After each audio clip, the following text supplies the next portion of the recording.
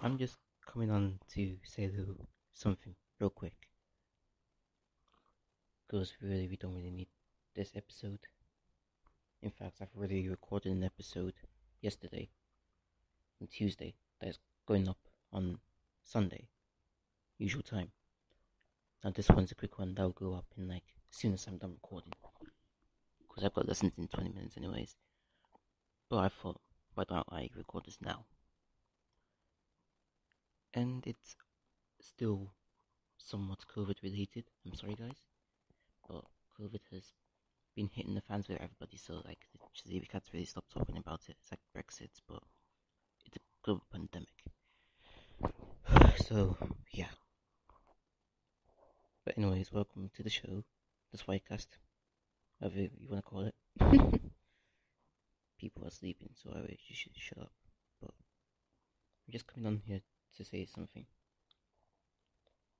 You all heard of Captain Sir Tom Moore, right?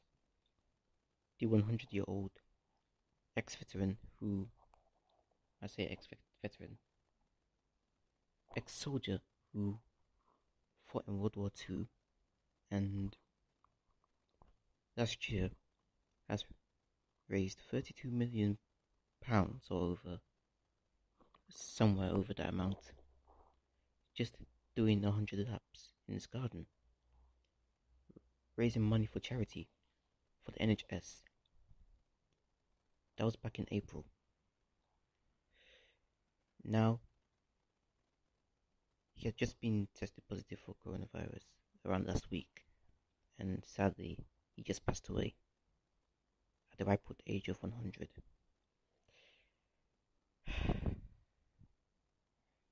Now, you can also say whatever you want about him.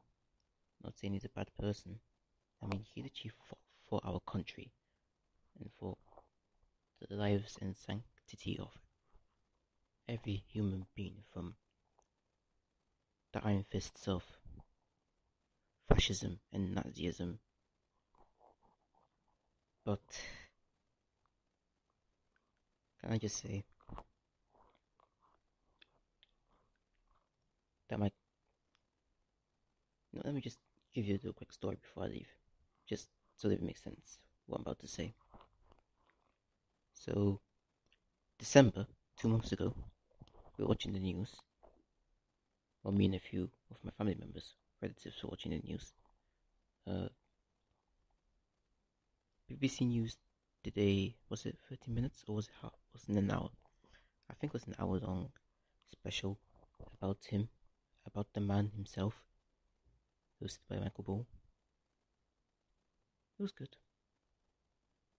But then when my cousin said something, and it definitely resonated with me, and it's that, why are we choosing to remember this one now?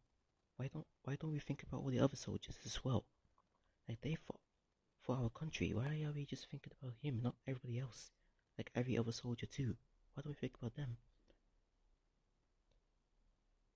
If I have to be honest with you, at the time, I was partly shocked by that, just because part of me felt like she was being ungrateful. But then a couple seconds later, I sat back and thought to myself, wait, she's not really being ungrateful, actually. I don't think she was being ungrateful at all. She was just stating the truth. We always like to look for one person to represent everybody else. Like, nobody can represent themselves. Well, that's great sometimes, like MLK and Malcolm X for the civil rights movement, for example. Even Rosa Parks to a certain extent, although we don't really know her whole story. The point is, we're all looking for figureheads, aren't we? I mean, the Queen's the figurehead of our country, although ultimately we're run by the government. The government, which, as I say, have been leaving me questioning them every single day for the effed up efforts at that in handling this pandemic. But that's what I'm going to say on that, because I want this to be pretty short.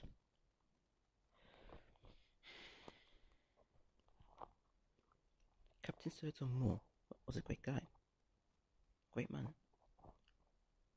He definitely had the mentality of a soldier, fighting for his country, even a deadly pandemic that really many targets him, many targets people like him, and also thinking back in hindsight, it also sort of affects me too a lot more as well because the thing is, I was born 2 months premature.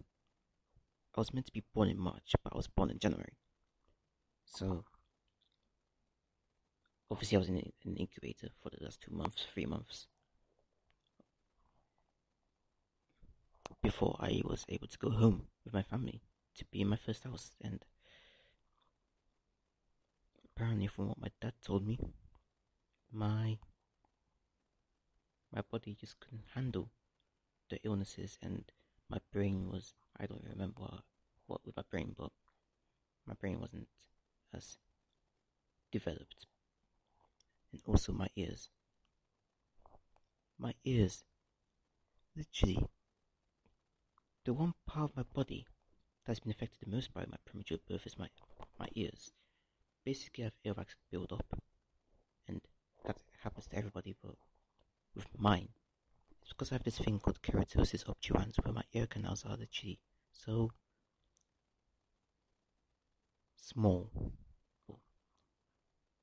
They're so thin in distance or width that earwax, the more earwax comes up, it's just easier for it to get blocked in my ears, and that's literally why I have to go to hospital every 6 months.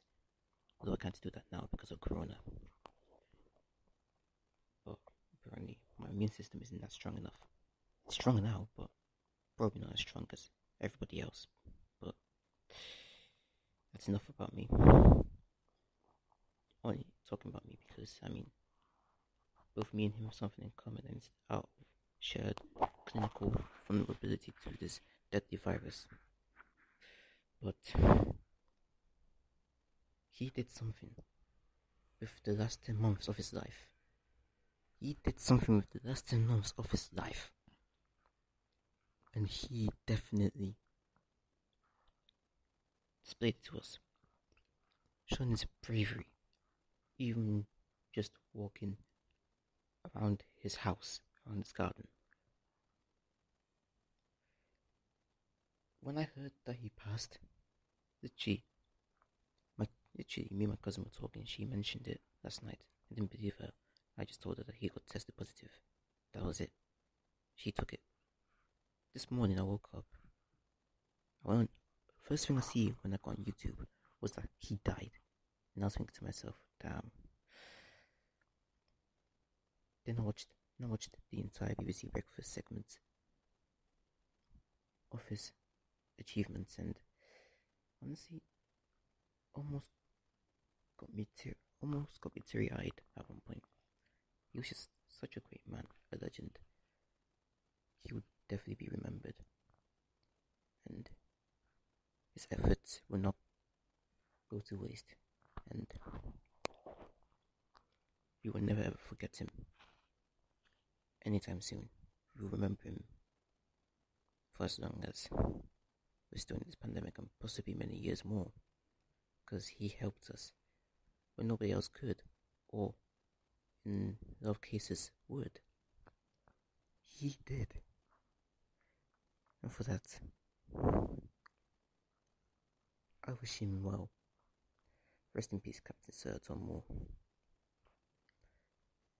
And my lesson is starting in about 10 minutes. So I'm gonna go now. So,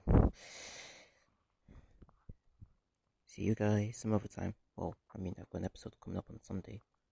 This one's going up now. Anyways, talk to you later. Bye.